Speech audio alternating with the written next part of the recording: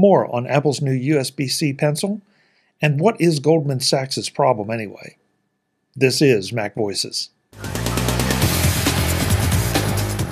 This edition of Mac Voices is brought to you by the MacVoices Slack, available to all patrons of Mac Voices. Sign up today at patreon.com/MacVoices. Welcome to Mac Voices. This is the talk of the Apple community, and I'm Chuck Joyner. The panel concludes our discussion of the new Apple USB-C pencil with some tips on how you should go about selecting which Apple Pencil model that will work for you. Then we take a look at the apparently strained relationship between Apple and Goldman Sachs and the Apple Card. Let's go back and let the panel do the talking. I'm going to second guess Apple just a little bit here, or ask you to. If you were going to drop the price of an Apple Pencil, would you have given up the inductive charging, or would you have given up some of the other features that are still included in this one and just made it a bit more of a stylus that charges? Because Brittany, you specifically said, and I thought it was very interesting that you said that yours is always charged and always right there and ready. And that's something that you potentially wouldn't have with this pencil if you had been a Jim Ray and had it in his bag and dug through it and then suddenly decided he needed it and it's not charged. I never got an iPad with Apple Pencil support until they had the inductive charging, because I knew it would be lost somewhere and it wouldn't be charged when I needed it. And I just didn't trust me to hang on to it or have it charged. And the induction makes all the difference. Now, I'm also spoiled by the other features now. I probably actually couldn't use Chuck's because I'm spoiled now. But on paper, all of my needs would be met by the one Chuck mentioned. Yeah. Anybody else feel like they might have given up another feature for... What other features does it have you could exchange? Because they kept the double tap, right? Nope. No, it doesn't have that either? Okay. No. Yeah, so I don't know what features it has one could exchange, because if it doesn't attach to the side, it also doesn't inductively charge. Yeah. Yeah, so the things you give up compared to Apple Pencil 2, when you go to Apple Pencil, the new generation,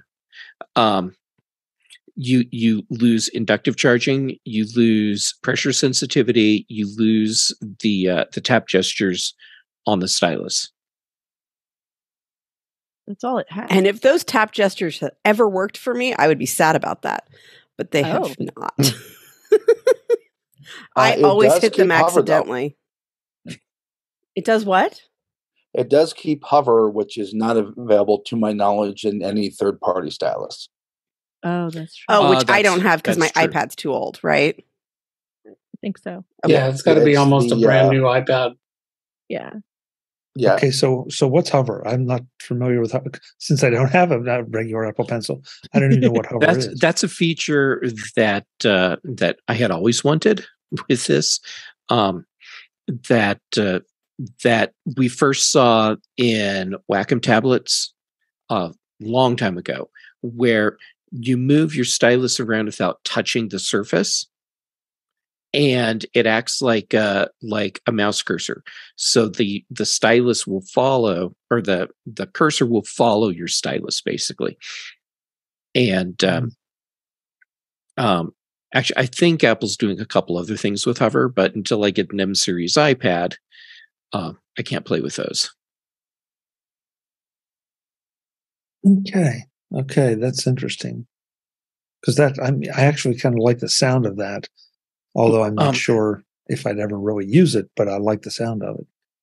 Well, if you're an artist, or if you're doing, say, like flowcharts and stuff, it would be a cool thing because it lets you preview what you're about to do. Yeah. So you can do like a practice circle or whatever without touching the screen and see what it's going to look like, but before you commit. Okay. So what advice would you give to someone who is looking to and let's leave the knockoffs out for a minute. So you're looking at the Apple Pencil, the original, the 2, or the new USB-C. What would you recommend? Is it better to buy the high end and spend more and then have all the features, regardless of whether you use them or not? Or if you really think that you're never going to use them, is it better to go down to the USB-C? Depends on what you want to do. You want an Apple Pencil. You want a stylus for your iPad so you can ... If it's draw, then you need to spring for the one that works the best with your iPad. If you want to write and it's not, calligraphy or anything like that, and it's just you go to meetings and you want to be able to take notes in meetings effectively, something like that, then I would say the USB-C is the way to go, because it depends on what you want what you're trying to do with it. Because some apps will also have a certain amount of pressure sensitivity built into them where you get a little bit, even if you're just using something that has no technology in it at all, just like a little plastic stick. Sure, like based on the angle of your stylus.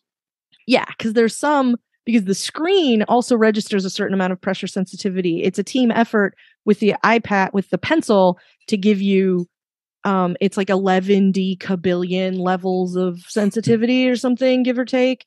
And then but the screen itself, like the glass of the iPad, registers a certain amount of pressure, and you can do things with that don't have anything to do with what the pencil is able to do for you. So, it depends on what you're trying to do, I would say. Yeah.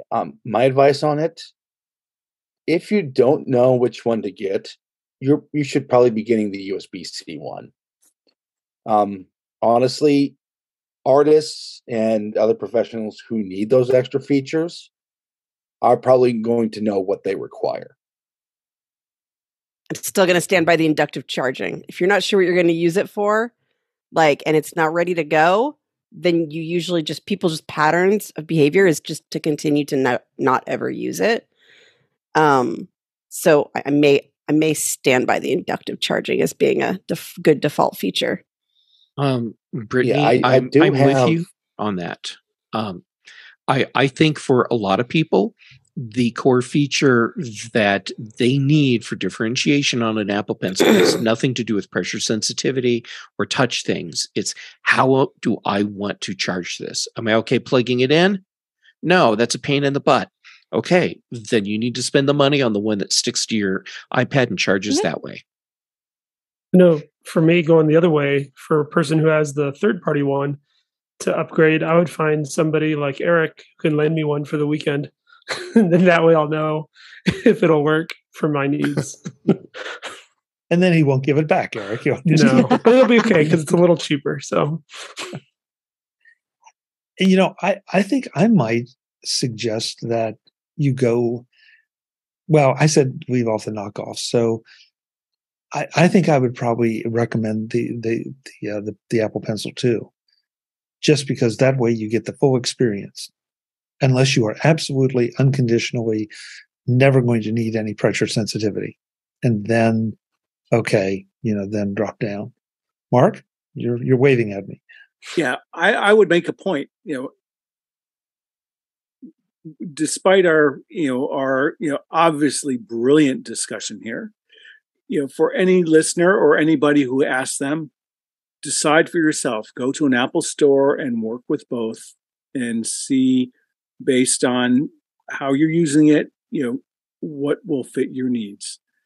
Probably go in, try to use it and benchmark it, test drive it in your use case, test them side by side, and then make your own decision.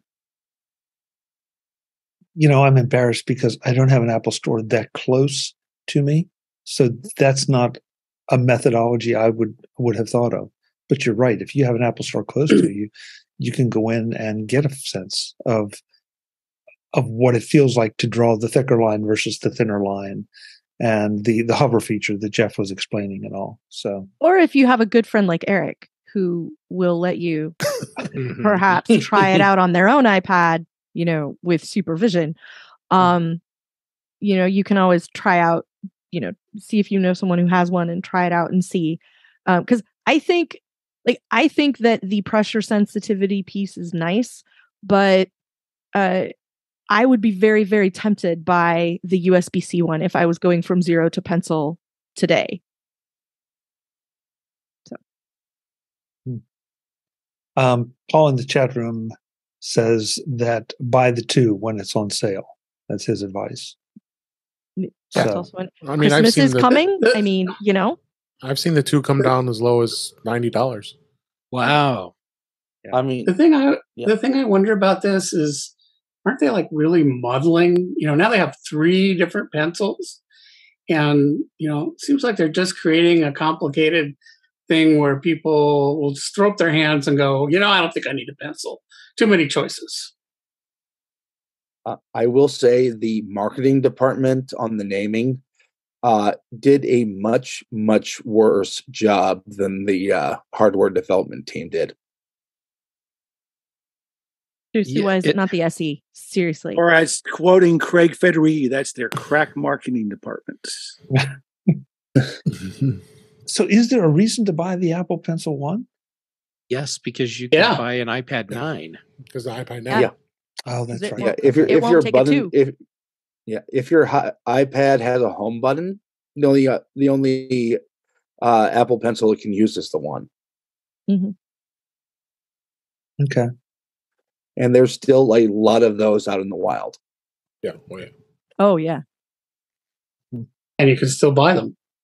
Yeah. Mm-hmm. Yep. Mm-hmm. Yeah.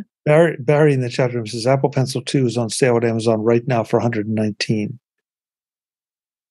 Yep. So they said wait. Yeah, you can also get them from the refurbished store for quite a discount. Yeah. Yeah. The first gen is $89. So I got so good at getting eBay deals on pencils, y'all. I had like 3 at one point. I have 2 now because I always have to have a backup. I remember. And yeah, I got really good at it. I never paid $100 for one. Brittany, that's an interesting statement. That you have more than one. So maybe is there room? How could I possibly only have one? That would be terrifying. Yeah. But I'm thinking, that might be if you had one good one for the artistic use cases, and then either the USB-C one or maybe a knockoff for, a temporary backup or a backup that you can use while the USB-C is charging. That might not be a bad option. Yeah. No, it had never occurred to me to check eBay for Apple Pencils, and I'm holy forking shirt balls, people. $62, $53.84, $65. $55.69, $37.88.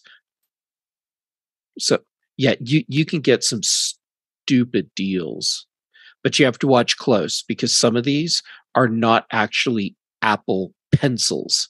Mm-hmm. They're APPEL pencils. Okay. No, you do have to be careful and know what you're looking for, but yeah, I got it's legally distinct. Yeah.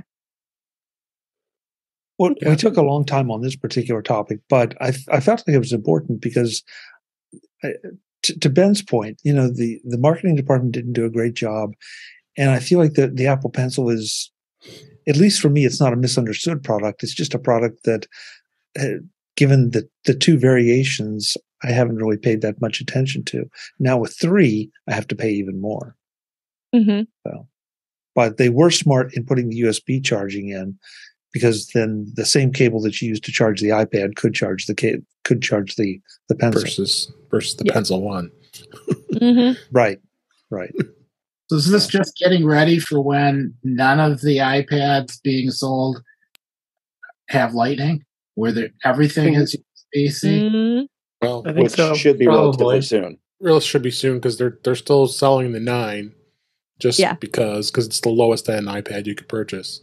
Yeah. Yeah. And it's a great iPad. I mean, yeah, it is. I've used it. It's okay. I was very pleased that it did not go away because much like even though they don't work together, much like the Apple Pencil SE that they announced today, it's a very, very capable device for a lot of people who do not have very specific and very powerful needs for an iPad. I could recommend this to an awful lot of people, and at $329, it's a really nice way to get into an iPad. Have it be very, it's really reasonably priced as portable computers go, and it comes in colors, and it works really well. I have a couple of family members who picked them up and then went, "Hi, Kelly, I went and bought a new iPad. Can you help me with it?" And they're very capable for people who are just trying to do the basics. I want a little bit of web surfing. I want to read my email. I need to log into the bank. I want to look up the scores for that team I like that plays the sports. And, if that's, and then FaceTime everybody, because you get more screen with that than you do with your phone. So for a lot of people, that's a really, really nice device and will take the place of the creaky old computer in the corner that nobody likes using anyway. Believe it or not, we do have a couple of things to get to tonight. But I wanted to spend some time on this one because I think it's important. And I knew there would be questions over why Apple decided to release this product with this feature set and what the pros and cons are. So hopefully we've helped some people understand a little bit better. And maybe we've given them some knockoff options as well if they really just want something super cheap or as a backup. Final thought. Maybe. What if this is just an hors d'oeuvre, intro, and they fake everybody out who's expecting an iPad announcement this week, and they announce it, next week or the first, or between now and the first week in November. I said it before. Christmas is coming.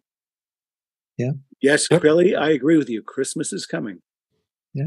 I actually remembered that time that they did 3 press releases in a week, like one day after the day. Clearing the decks. Yep. Of course, they're not clearing the decks right now, but no, I did remember that. Yeah. I think Jim found it. Yeah, Jim has found his pencil, long lost pencil. That's going in the rechargeable case. Nicely done. All right. I can't. Out in the ocean is somebody sitting on a ship with a pallet of new iPads saying, "Nope, we're not close enough. Nope, you can't release it. Still out. We haven't made it through customs. We're not going to fly because energy-wise it doesn't work, but we have to adjust based on ocean currents or something. We're sailing it across, so it'll be January."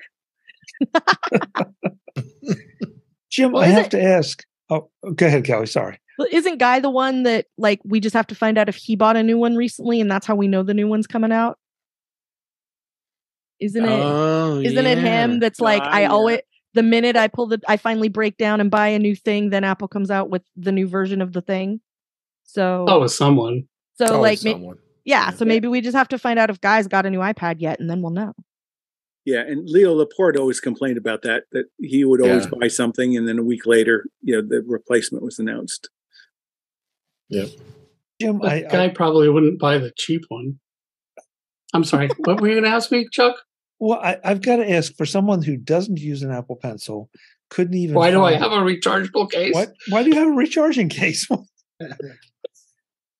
How could I not? Okay, that's fair. I think it came up on this. I think Dave and we found this during one of the shows a while ago. He was on MacVoices earlier this year, I think it was, and it said something about having a stand for it on the desk or something. And David comes in with, "Oh no, I went on Amazon and I found a case," and we were off to the races. Yeah, spent Jim's money. No, I think I forgot about that. I remember it well. Yep. Okay. So I find that keeping it on the magnetic thing, I can't keep it on there. It comes off. So that doesn't work for me. So somebody started. Maybe we have just now started a new era of me actually using the pencil. Maybe. There you go. But somebody started timer. Report back next week, Jim. But somebody started timer, and let's see how quickly David can find his, because he always seems to be able to reach over and just pull things right out of the no. You can't do it tonight, Dave. You talking about the case? Yeah, the recharging case. I'm sure it's buried in there somewhere.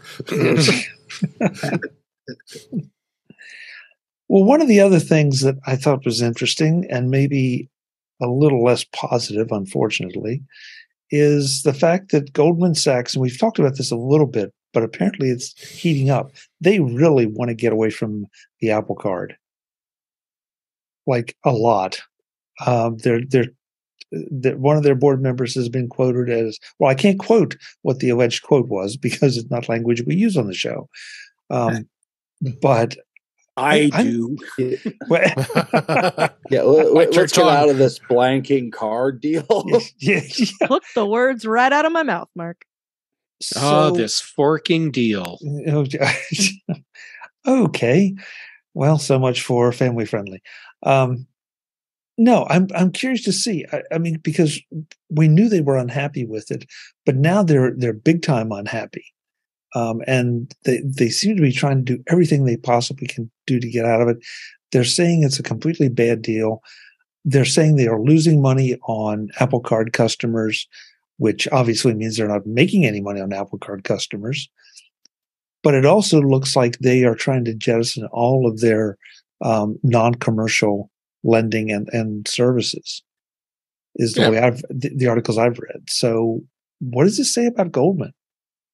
Yeah, I mean, they made a mistake, obviously.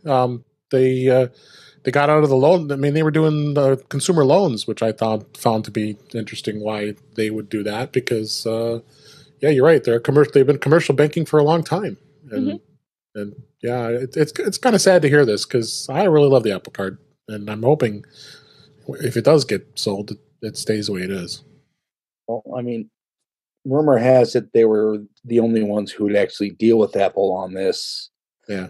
Because of a lot of the concerns that turned out to be valid. So, they made a legally binding deal that did not work out for them. And, I mean, even though they may regret it, until they can find a way to unload this or get Apple to take it over, they're up a creek. What creek are they up? The creek I cannot mention on the show. No. Yes, thank you. Don't do it. Mark, you have some numbers. Yes. So I saw these things, and I saw the quote about, I didn't think there was a board member. They said it was some unquoted, unnamed manager who said we shouldn't have done this fudging deal in the first place. And looking at it, and then someone else, it's also been widely reported that, maybe the reason is they're spending $350 per card for customer acquisition. So I did a little bit of research using Bing's ChatGPT plugin. Very good. Saves a lot of time compared to, last year if you wanted to use Google to dig up this information. And what I found is that, on average, the average American has 3.84 credit cards. The average credit card debt is $18,072. Now, if you make an assumption and that's the combination of average annual spend and debt. I couldn't get any finer resolution. It's probably out there if you want to take a little bit more time to dig. But if you look at that averages out to $4,700 per card. I found another article from Forbes in 2000 that was talking about how great the card was and how it was working out, and how they estimated that Goldman was getting 1% of the transaction fees. So if you look at it from the perspective that, okay, they're blowing $350 on customer acquisition cost. Well, in order to break even, they need to get, $3,500 of charges. So given maybe the average on the card, it seems like they could do that. So I'm curious on whether they are really losing money or if it's just not making as much money as they hoped. The other thing is, and this is the big unknowable, is in their rush to issue cards and spend $350 per customer, did they get in the wrong type of customers? Meaning, people who defaults on their cards, and that ultimately would cost them money. I think that is a little bit unknowable. Related to this, there's been some people in commentary that talk about, well, they also introduced their Apple savings plan, which I believe pays 4.1%. You can get short-term money market funds that pay 5.2%. So that's a percentage point difference between who knows how it's shared between Apple and Goldman. But earlier this summer, there was this big news announcement that they had $10 billion of money that's moved into charges. So that's like right there. That's $1 billion worth of $100 million worth of profit. So despite all the histrionics and the headlines about Goldman losing money and things, I think they're a little too shrewd to get into something that would actually cost them money. I suspect this is all about they're not getting the return that they had hoped for. And with that, back to you, Chuck, and the rest of the panel. I will say one thing on this. Goldman has been historically purely a commercial bank. Right. So they do not know quite the ins and outs of consumer lending. And with a lot of consumer cards specifically, a lot of them kind of depend on people not paying on time so they can charge fees or make it harder to charge find stuff so there are fees. Apple is very straightforward and make it very easy to pay off your card. So that sort of supports my thesis. They're not making as much money as they wanted to. And on your opening, Ben, FICO, Fair Isaac, FICO, publicly traded company. They've been in the credit card scoring business for years. All the information is out there. So maybe Goldman is not interpreting correctly, or they're issuing cards to people who have spotty credit records. It just feels like there's a part of the story that we haven't heard yet. Agreed. Yeah. Kelly? Well, mostly what Ben was saying is that I think this says more about people who are interested and eligible and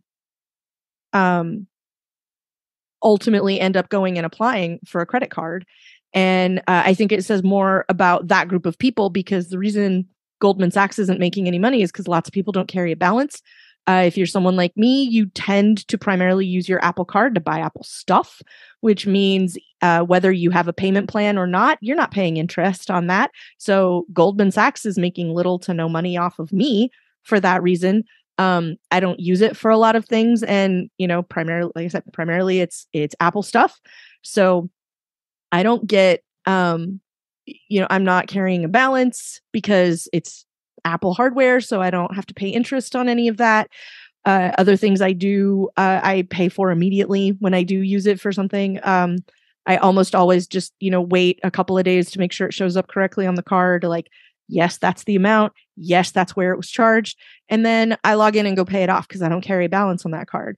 So like Goldman is never going to make money on me. I am a terrible, terrible credit card customer.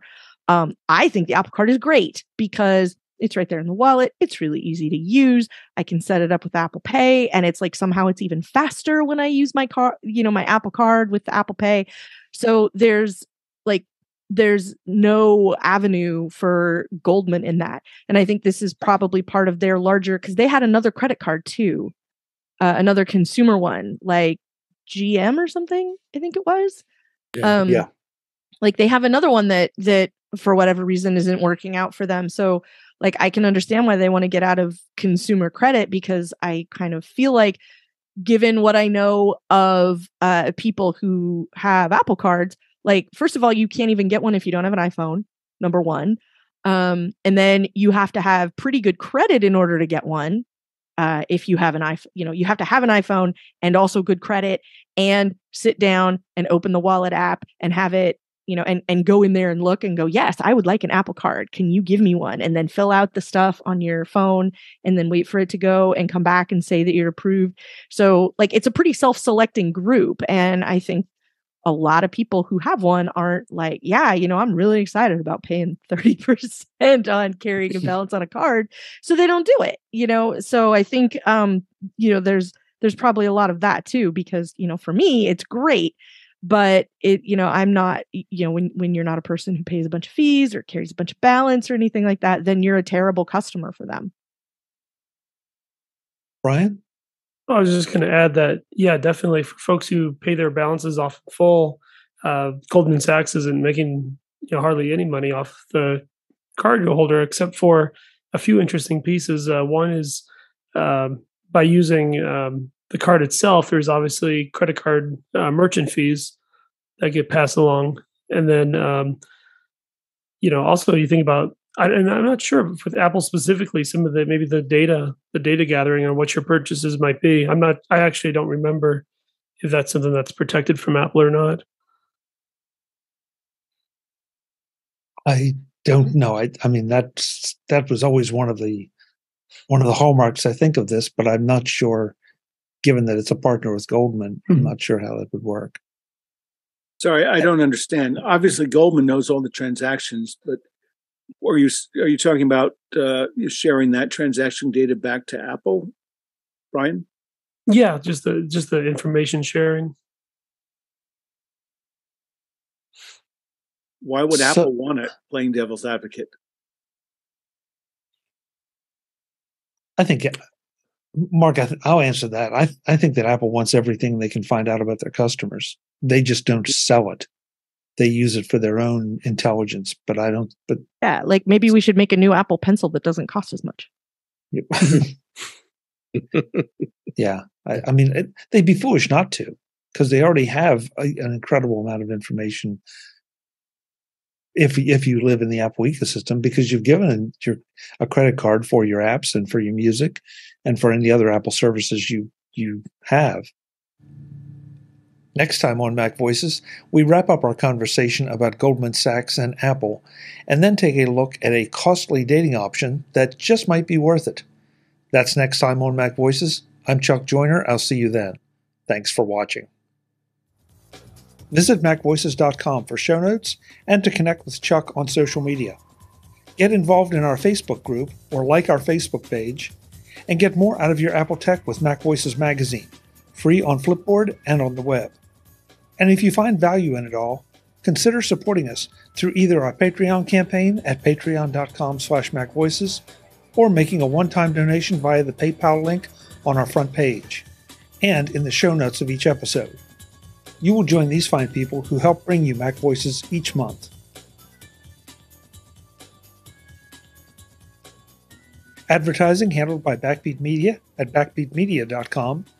Bandwidth provided by CashFly at cashfly.com.